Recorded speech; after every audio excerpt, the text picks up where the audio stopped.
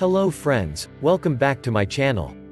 Today I will share with you 5 herbs for lung health, clearing mucus, COPD, and killing viruses. Taking care of your lungs is essential for anyone who is focusing on improving their overall health.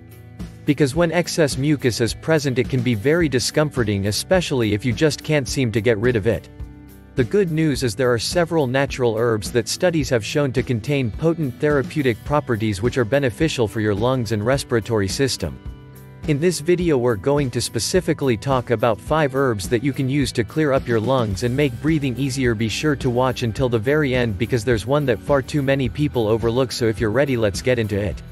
Before we go any further, just know that we are not doctors. This video is for informational and entertainment purposes only. Please speak with your doctor for medical advice and treatment. So now that we got that out of the way, let's talk about which herbs are most beneficial for the health of your lungs and respiratory system. First we have eucalyptus. Eucalyptus has a component called cineol, which is an active ingredient that works as an expectorant. This means that it can ease a cough and aid in the removal of secretions. Cineol has antioxidant and antimicrobial effects that can provide a boost to your immune system as well. It reacts with the mucous membranes of the lungs and helps loosen up secretions so that they can be coughed up more easily. 2. The next herb that is beneficial for your lungs is horehound. The horehound leaf, which comes from the mint family, is actually a common ingredient in cough drops and cough syrup. That is because its natural properties work as an expectorant to aid in the removal of mucus and secretions from the lungs. This means that it would be useful for those with allergies, sinus infections, and chest congestion. Next up is osha root. The roots of this herb contain several components that can provide a boost to your lungs and respiratory system. Specifically, it helps increase blood circulation to your lungs, which, in turn, helps improve oxygenation throughout the entire body.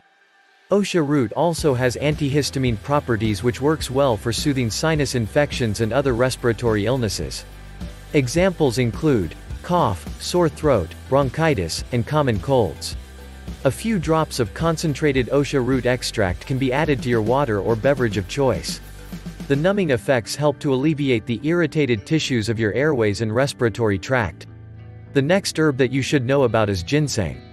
It's an herb that has been used in traditional Asian medicine for centuries. Ginseng is known for its potent antioxidant properties which works well for fighting inflammation.